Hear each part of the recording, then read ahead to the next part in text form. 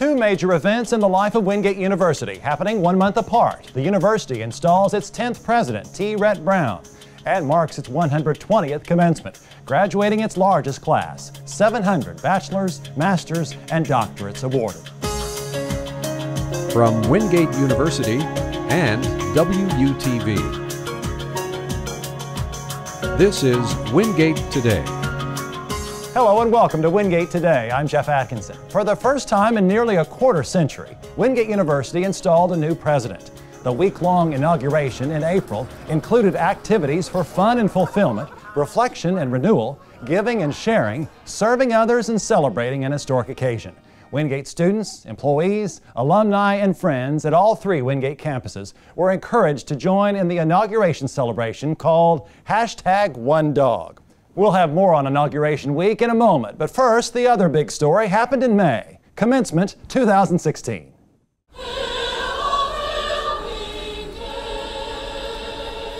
They came from 33 states and from 16 countries around the world, 700 students in the class of 2016, the most to graduate from Wingate University in a single year. Look around, soak it in, close your eyes if you must, and take time to reflect. The keynote address was given by James Ford, the 2014 North Carolina Teacher of the Year. Ford, a product of Wingate, he received his certification in educational leadership from Wingate's School of Graduate Education in Ballantyne in 2014. The teacher in me won't allow you to leave without giving you one final assignment. Are you ready for this? Change the world. No big deal, right? You can handle that. This assignment is due upon your expiration, which hopefully is a long time from now. A record crowd was on hand, 5,600 packed into the academic quadrangle on the second Saturday in May.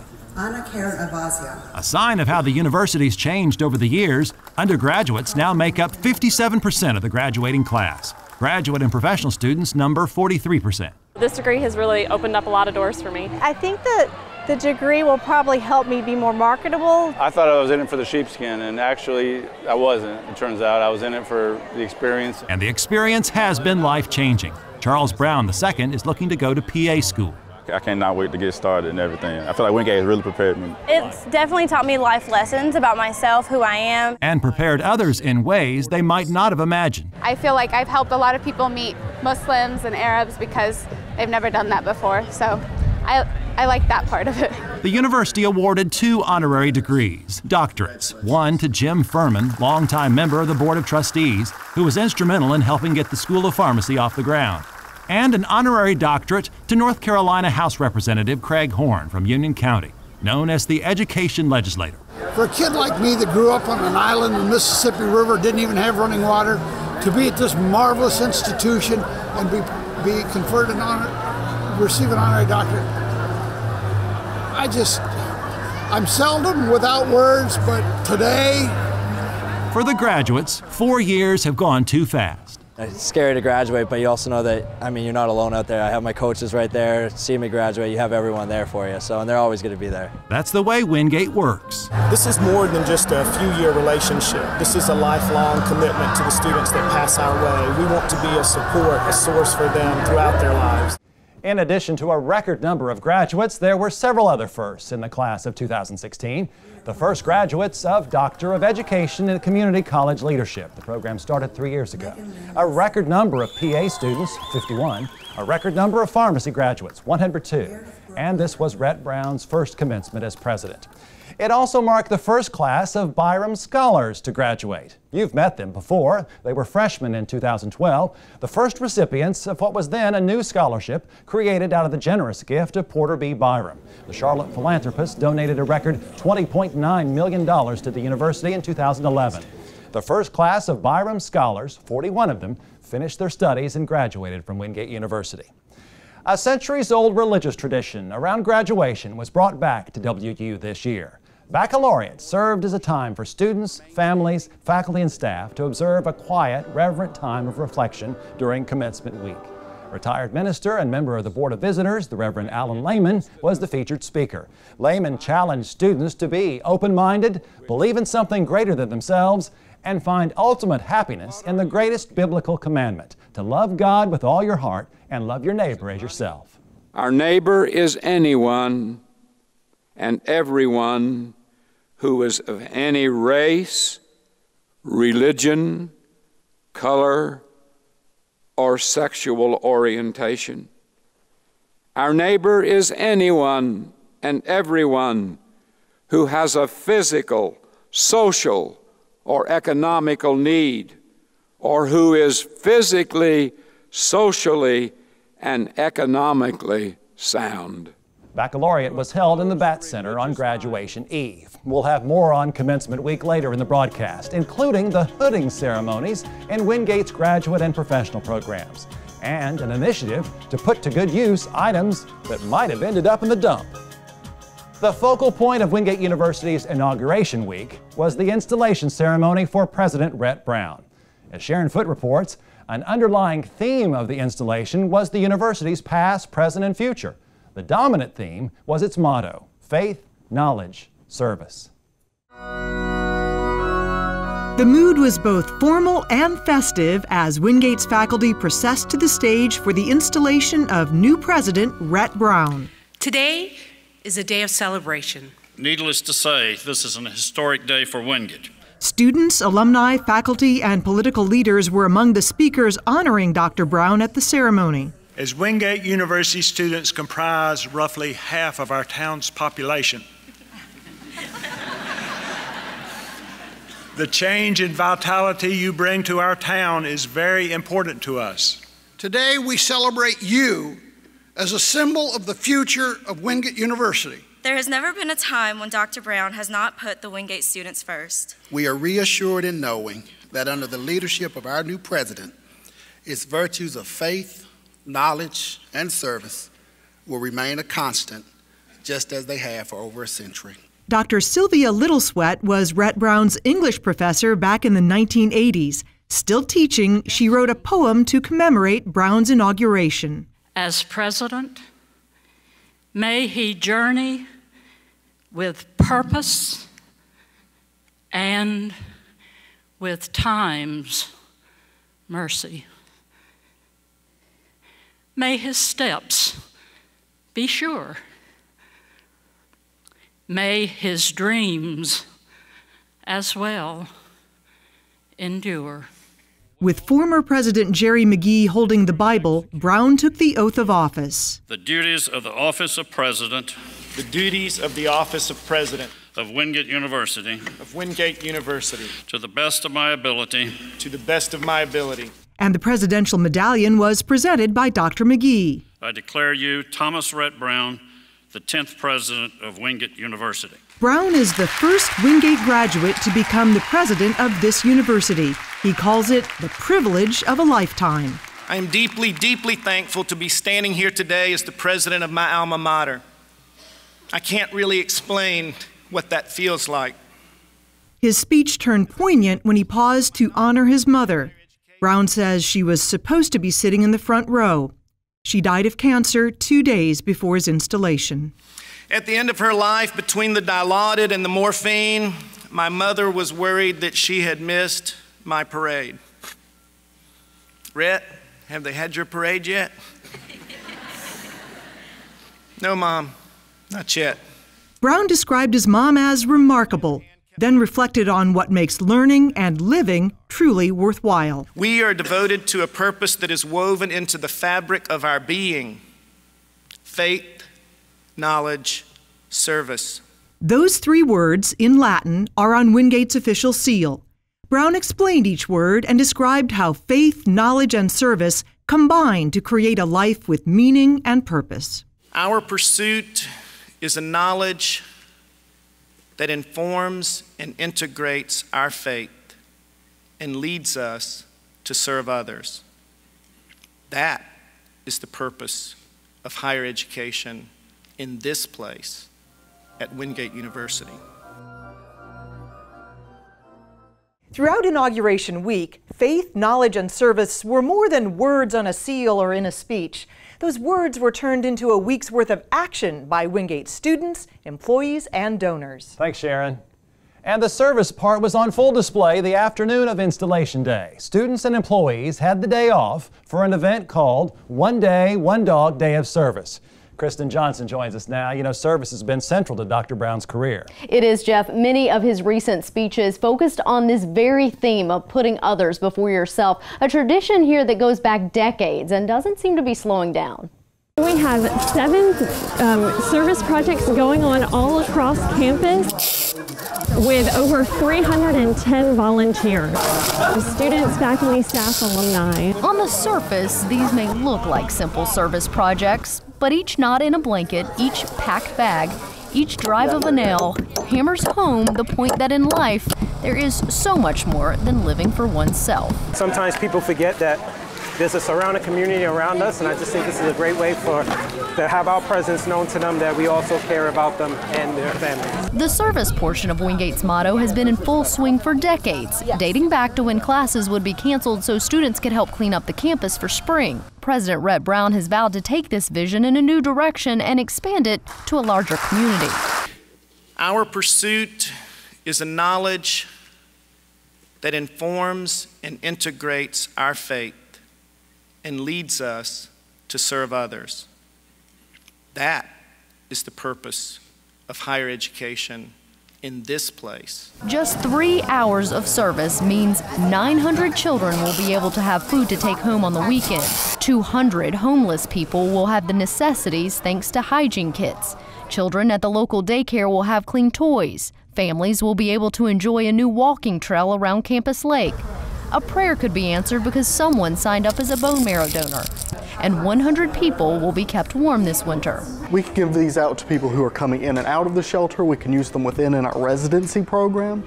We also rehouse people, so being able to give these donations, you know, even such things as giving someone a blanket when they move into their new apartment, that makes the difference between being moved in somewhere and making a new home for themselves. Many of our students do many wonderful things, and this is just another day set apart where they get to do that as an extension of what they already do. President Brown was initially hired in 1989 to launch the student service organization UCAN. That stands for University Community Assistance Network, and it continues to provide students with opportunities to serve their community throughout the year. You're going to hear more about one of those projects, Don't Dump, Donate, a little later on. Jeff. Thanks so much, Kristen. Another part of Inauguration Week involved giving back, in this case to the university that's given so much. Organizers called it the One Day, One Dog Day of Giving. And Dustin Etheridge has that story. I so look forward to our journey together. Thank you so much for being here today. And with those words, Dr. Rhett Brown ended his speech at the ceremony where he was installed as the 10th president of Wingate University. But the inauguration week wasn't over, and so on the day after the inauguration ceremony, the Office of Resource Development converted their conference room into a war room of sorts for fundraising. The Day of Giving followed suit in the theme with the moniker One Day, One Dog, but the approach was very different than in years past. The intended goal was to take the ask, as it's called, to social media in hopes of spreading awareness. Hannah Dickerson, the Assistant VP for Resource Development, explains. Crowdfunding is essentially done all online and on social media. So we felt like that was obviously going to work best for us. And it did work. Wingate University's social media channels lit up with the hashtag One Day, One Dog posts. Initially beginning with posts from various alums and stakeholders that had been identified prior to the event, these individuals were given a special t-shirt and asked to post a selfie with why they chose to give to Wingate. As the day progressed, the photos and social media posts rolled in, and the numbers went up. And in addition to taking the Day of Giving viral, a new way to give was introduced. Annual Fund Director Candace Kane explains. So we did text to give, and we also had our PayPal form that was mobile responsive. So this is the first year that we actually had our giving day that was mobile friendly for our young alums, mobile friendly for people who are on the run, on the go, or they don't have to be at a computer. In addition to deploying the social media ambassadors, Wingate brought its A game in terms of pre-produced content. My name is Adrian James McMiller Jr. I'm a junior at Wingate University. What is One Day, One Dog Day of Giving? Here I realized that Wingate was different from other universities. We ask because there's a need, and your generosity... Multiple video vignettes were released throughout the day to continue bolstering awareness about the effort, and several goals and challenges were made, met, and exceeded, including the lofty goal of reaching 500 total gifts in order to meet a challenge by Mr. Jim Furman. Upon receipt of our 500th gift, Mr. Furman made a gift of $25,000 to the university, pushing the total dollar amount into the six-figure range. Dollars and cents aside, the resource development staff knows full well that the only way Day of Giving was a success was because of you, the alums and donors that love this place. You were the ones that took it social and made it viral. What was so great about social media for us was seeing the pride on campus, seeing the pride with our alums.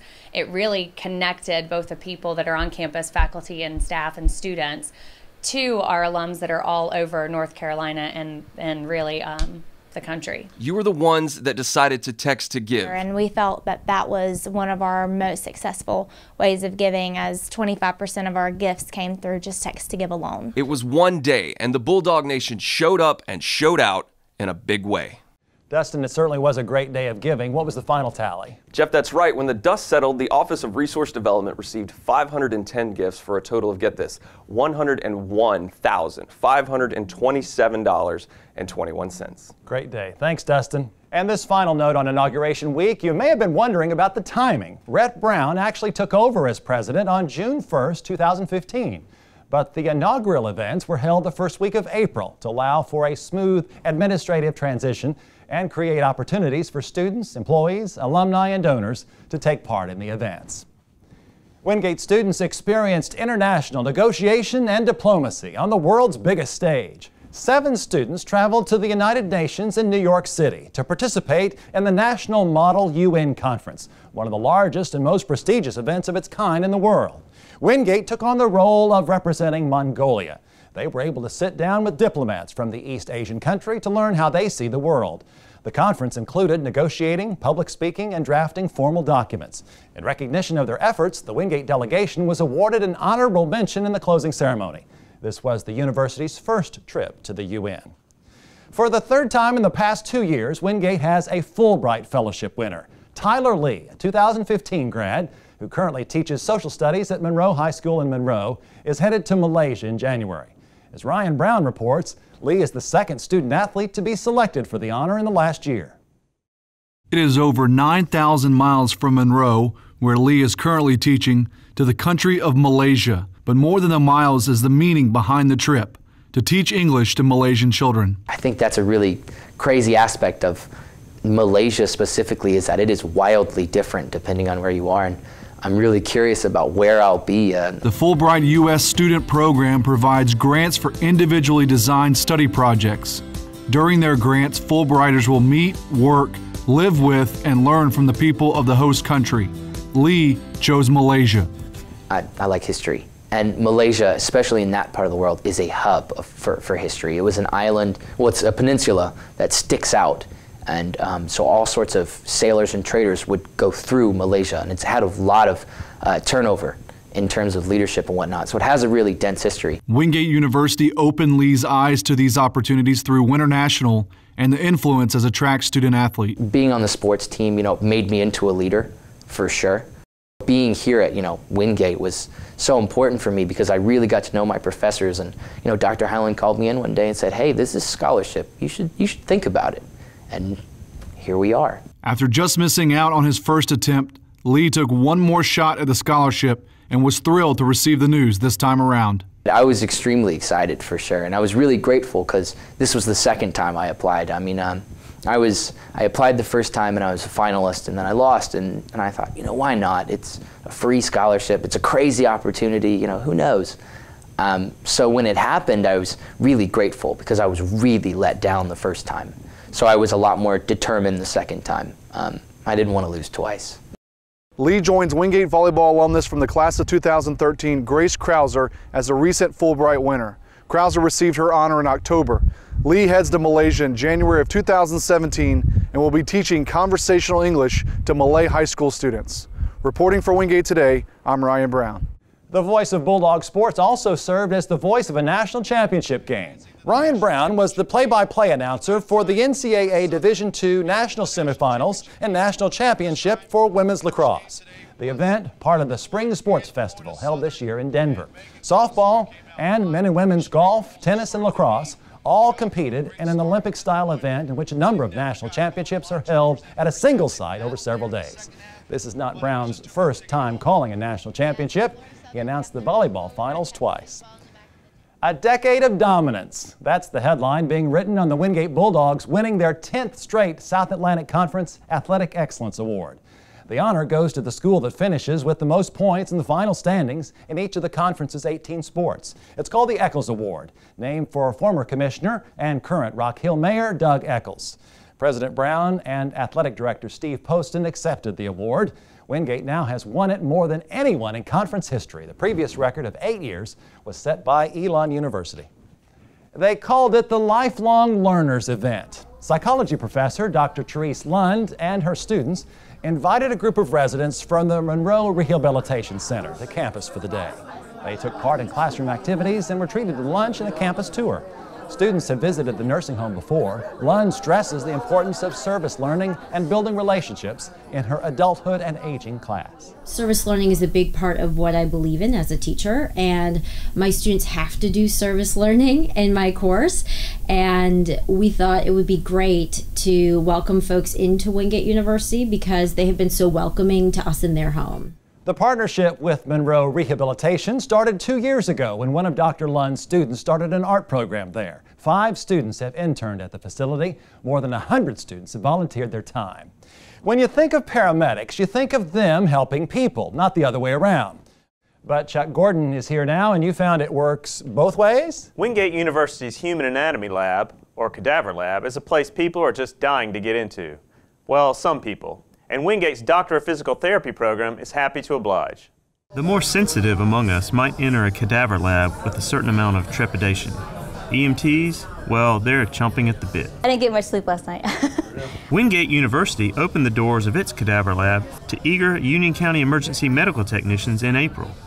The EMTs got a chance to examine and touch body parts they'd only previously read about in books. I had one come back to me the other day and he said, I held a heart in my hand. Well, you can't get that out of a textbook. For several lab sessions last month, first-year students in Wingate's Doctor of Physical Therapy program gave EMTs a tour of the human body.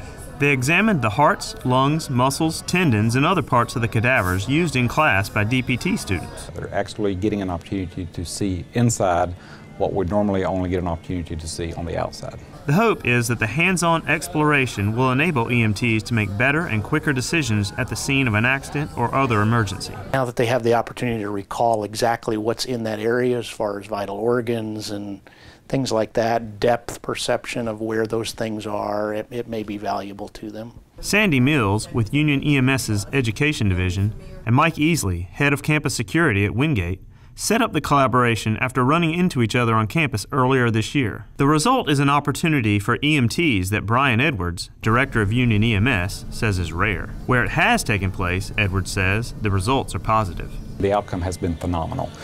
You see an increased success rate in skill practice because they actually know what they're doing in relation to what the organs are themselves.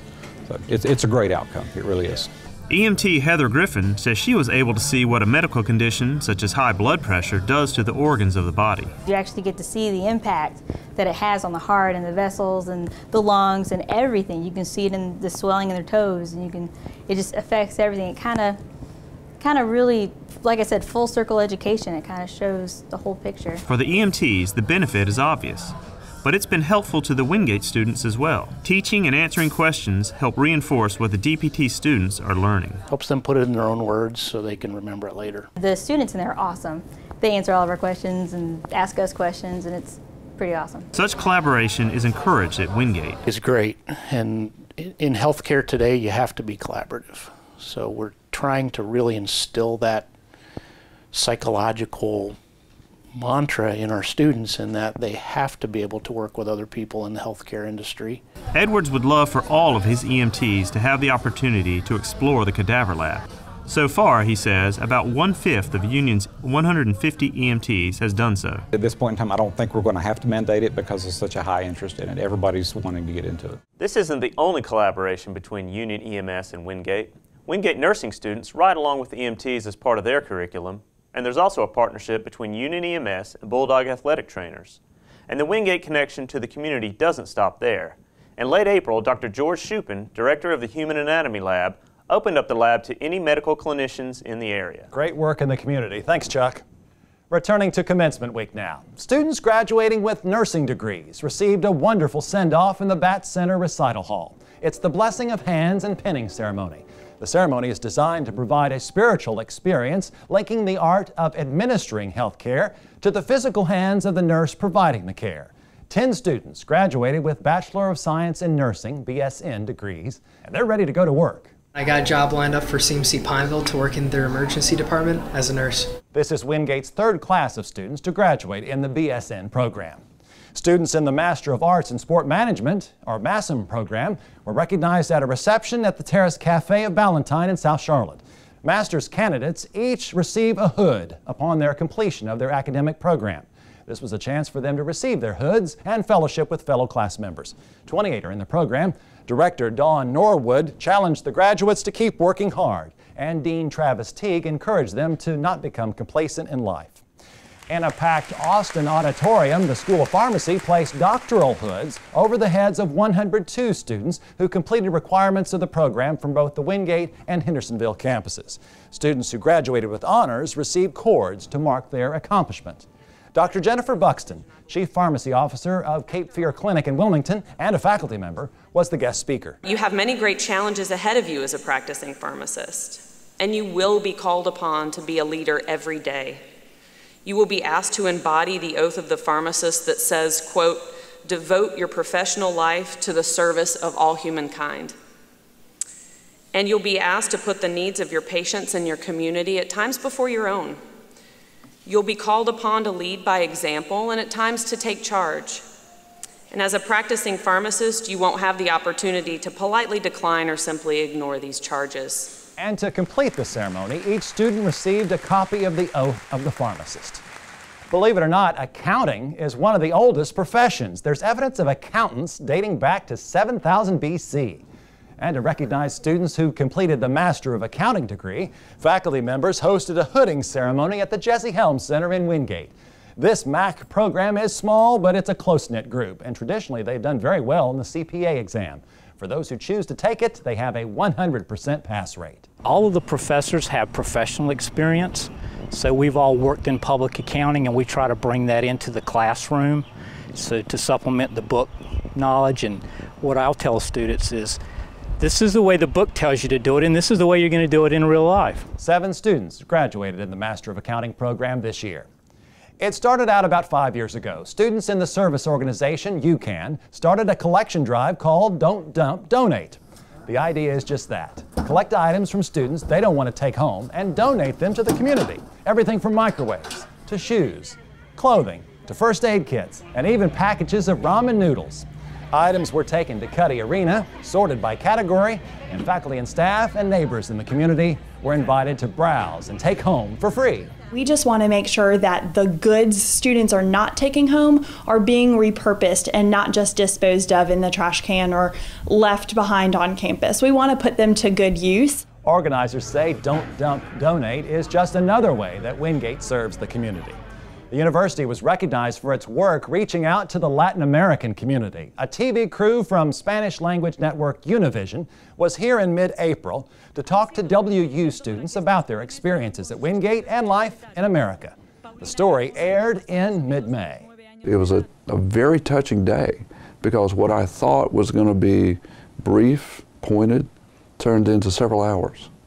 Because some of the students were weeping with joy and gratitude because of what Wingate had offered them and their families. Y como quiera no tener suficiente dinero. Wingate's engagement with the Latino community dates back to the late 50s when students from Cuba attended school here.